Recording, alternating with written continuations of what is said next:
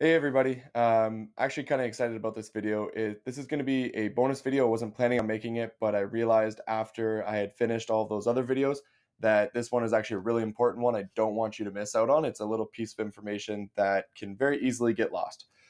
So first off, as you look at these unit sizes up here, you can see that the units are broken up by bathrooms, right? So a 3 bedroom, 1.5 bath is, in my eyes, different than a 3 bedroom, 2 bath.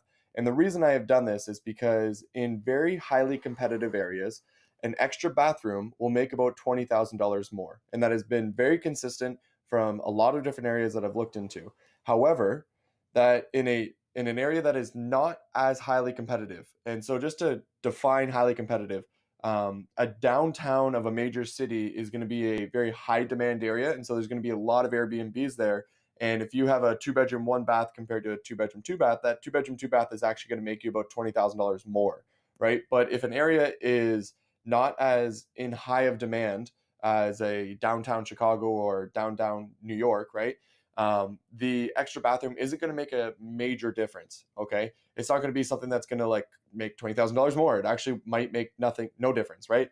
And even a half bath won't make much of a difference either. Okay, so this is something you need to keep in mind. I like to split up the bathrooms because I always want to see if these areas are very highly competitive and the extra bathroom is making a difference or not.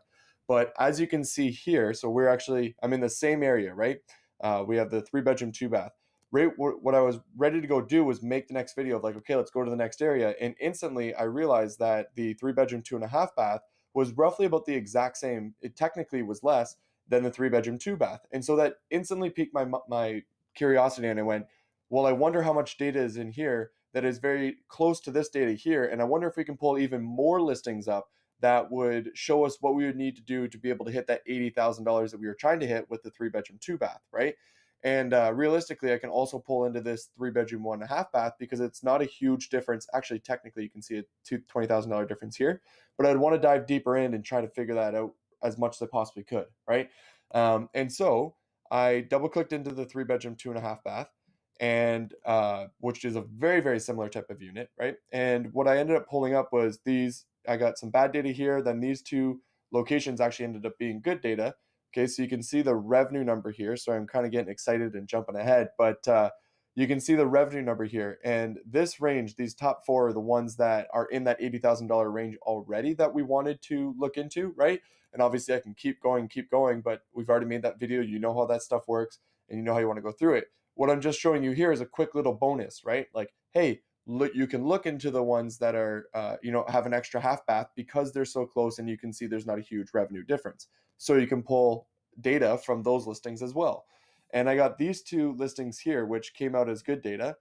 And take a look at them. It makes complete sense that they would be doing how well they're doing, right? You can see that this is a super nice listing. It's really well designed.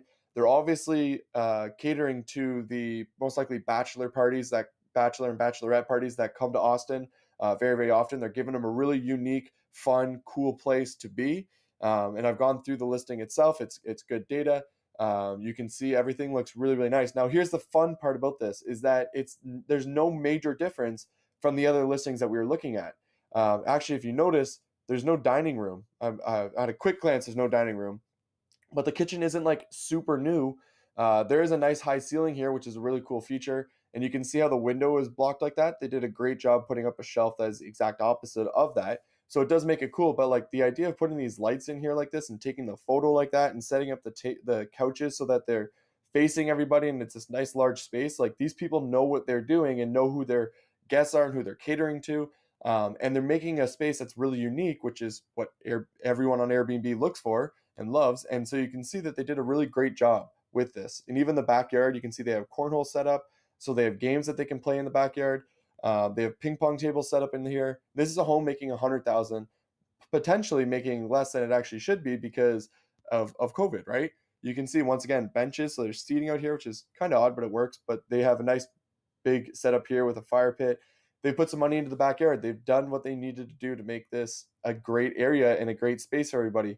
Fun fact, I just realized, like confirmed, they don't have a dining table, which is very surprising. But because of how well they designed this location, they're able to ask a higher nightly rate, and they're able to get the better annual revenue because of that, right?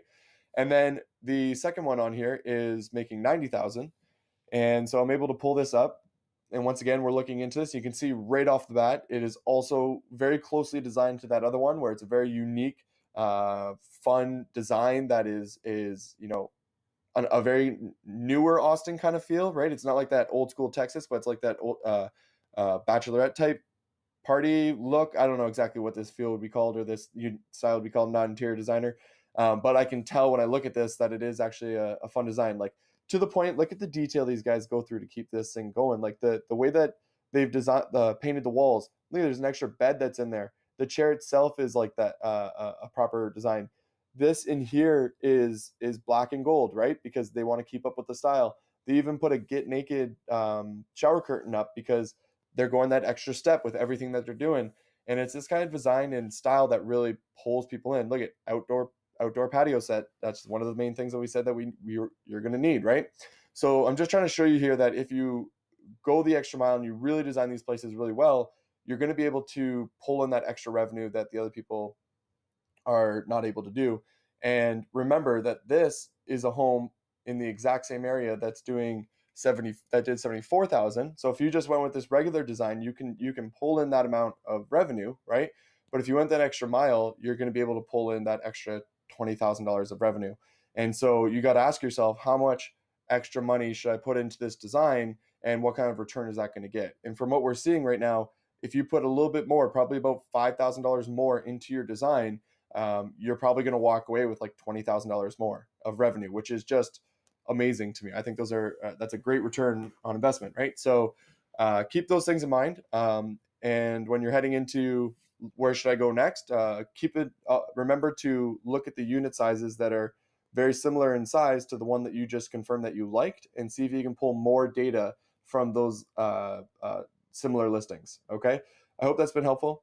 And this is just, once again, a quick little bonus video because I got excited and I saw that. So we're going to keep moving along with the course as we go from here. So enjoy.